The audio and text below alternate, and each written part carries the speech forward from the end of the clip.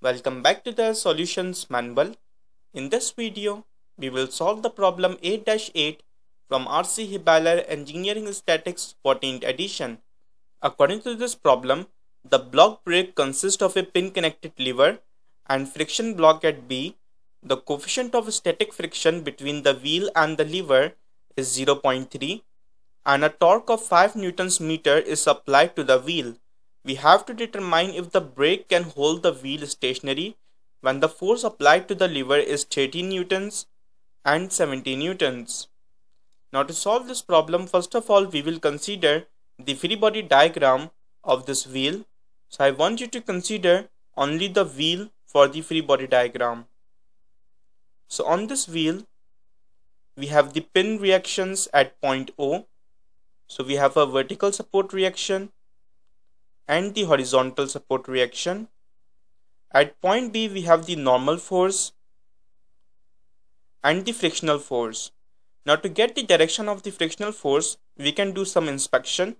As the wheel is rotating in the counterclockwise direction, the friction would oppose this relative motion. So the direction of the frictional force would be opposite.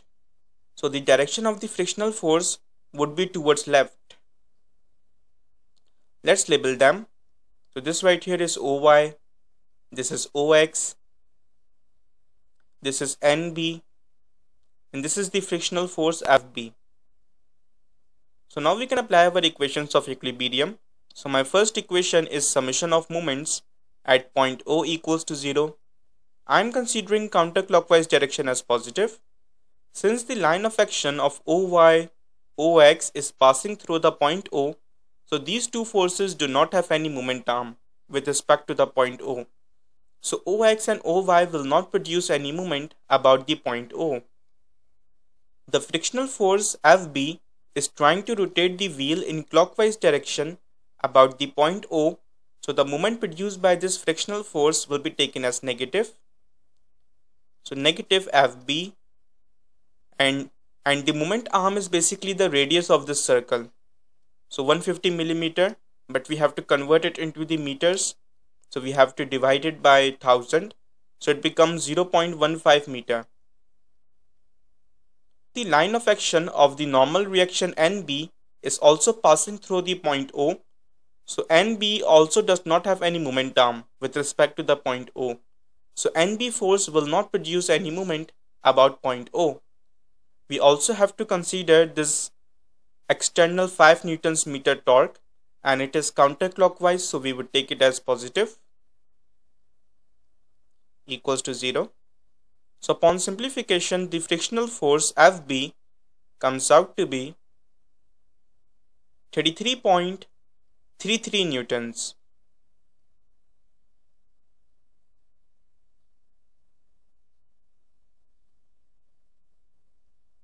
And now according to the problem statement, we have to determine if the brake can hold the wheel stationary when the force is applied.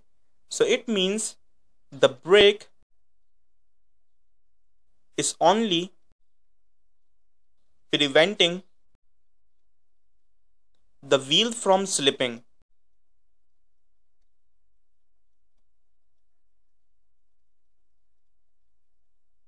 So the wheel is on the verge of slipping.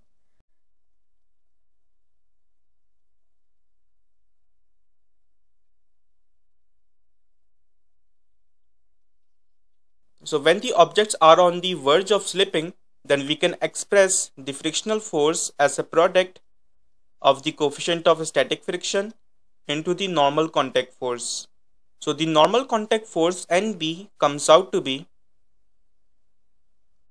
frictional force FB, which is 33.33 newtons, divided by the coefficient of static friction, which is 0.3. So the normal reaction at point B comes out to be 111.1 newtons.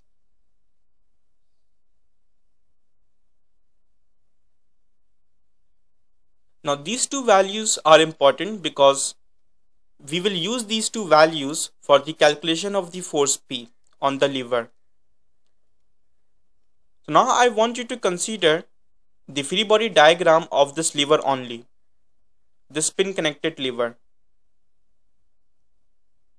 And if I draw it separately, then it would look something like this.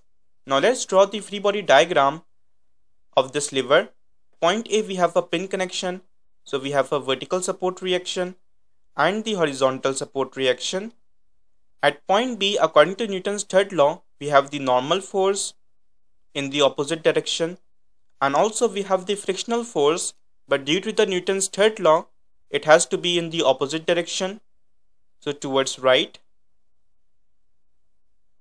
Let's label them. So this right here is AY, this is AX, this is NB, and this is FB.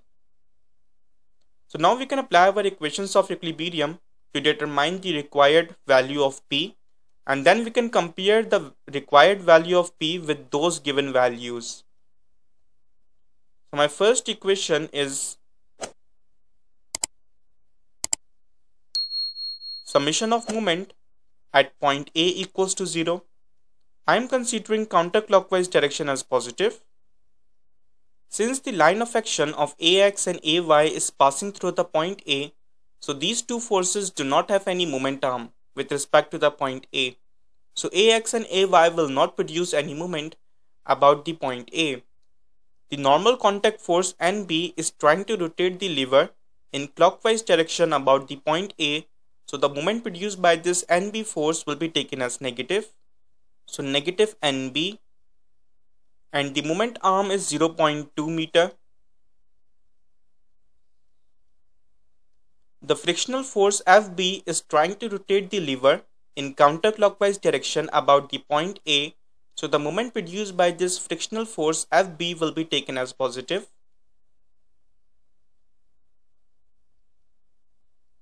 And the moment arm is this 50 millimeter or 0.05 meters. The force P is trying to rotate the lever in counterclockwise direction about the point A, so the moment produced by this force P will be taken as positive.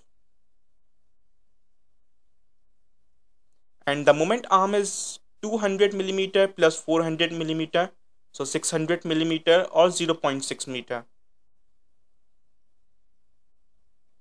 equals to 0. So if I substitute the known values, I would have negative 111.1 into 0.2 plus the frictional force FB, which is 33.33 newtons, into 0.05 plus 0.6 P equals to 0.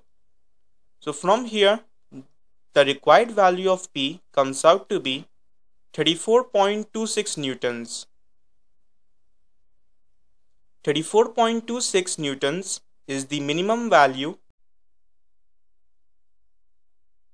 of force P. Now we can use this required value of P to compare with the given values of P. So in the part A, P is 30 newtons, and in the part B, the P is 70 newtons. In the A part, when the P is 30 newtons, it is less than 34.26 newtons, which is the required force P. So no, brake cannot hold the wheel stationary.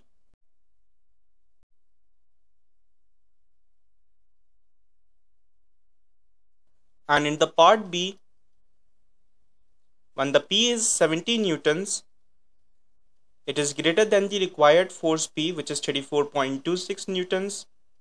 So in this case, yes, the brake can hold the wheel stationary. So this is it for this problem. I hope you would find this video helpful.